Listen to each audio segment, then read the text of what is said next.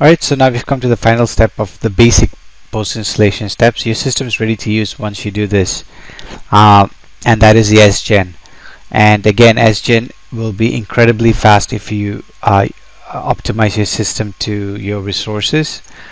Like in the previous video, we've optimized, I've increased the like you said, we increased the RAM to 64 GB. Of that, 54 GB is available, 9.6 is being used by SAP, and we increased the cores to 16.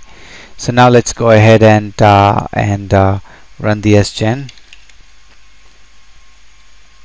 Okay, and we're going to do this, and we're going to select the components, and we're going to select all components, continue. Okay, 222 components selected. This is because it is IDES. Just to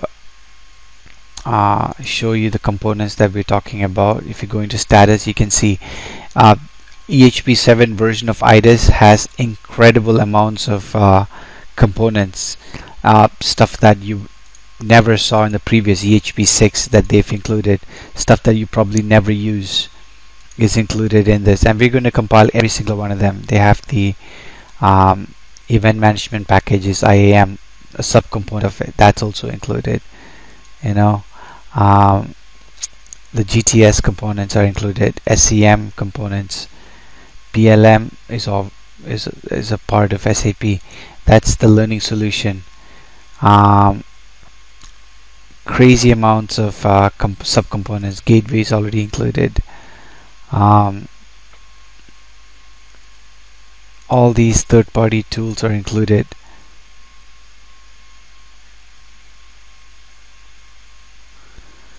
So external learning solution, LSO, LSOFE, all that stuff is there. So that is why IDES takes a very long time. On some systems, that is a basic system, it will take as long as a few days. So let's go back and continue components. I'm going to select all components, continue, 222 components, and we have only one application server, so I'm going to continue with that.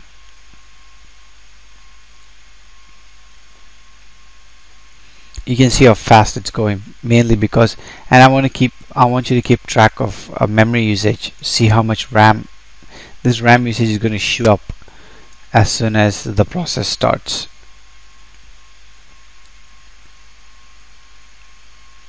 And you can see disk usage going up by a lot, maybe at 100%, because disk is always the limiting factor, and we are running on RAID disk array. We're waiting for the process to compile and tell us how many programs are there to pre-compile. So we're just waiting for that. Okay, as you can see, checked objects running.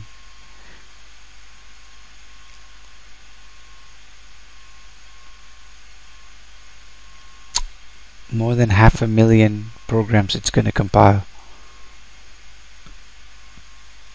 Alright, so it is telling me of the 500,000 components, only 366,000 needs to be compiled. So now we select this job and we activate the job. So the activated time is here, start date, and the start time 8:31, and it will give you an approximate run time. So from 365,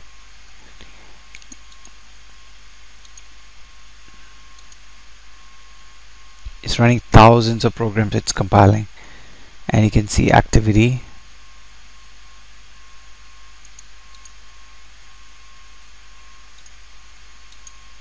See, you can see the activities. Remember, we changed we added extra dialog process. Look at it, it's all being used by IDadmin for compiling.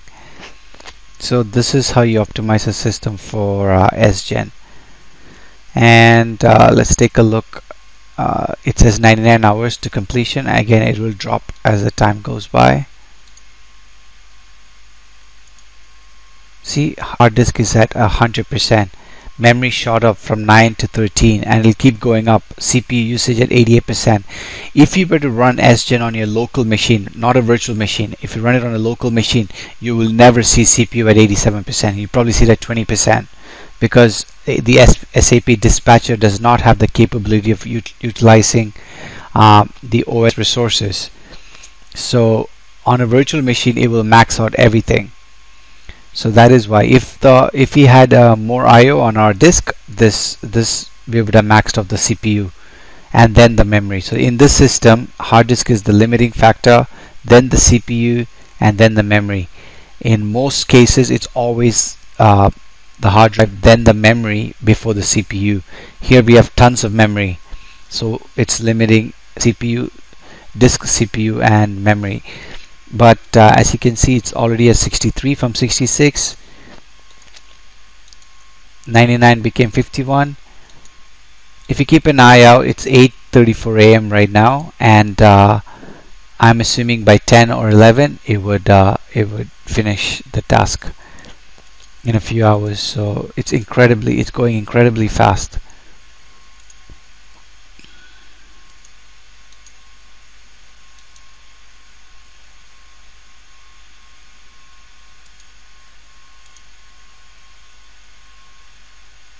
Alright guys, we'll check back on this.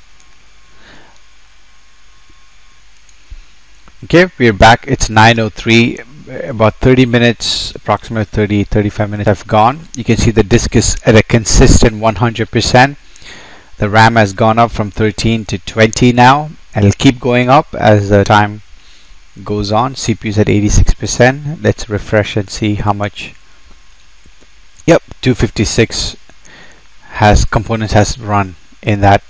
831 is what it started at. Now it's 904. Estimated runtime is 3 hours and 4 minutes, which is incredibly fast.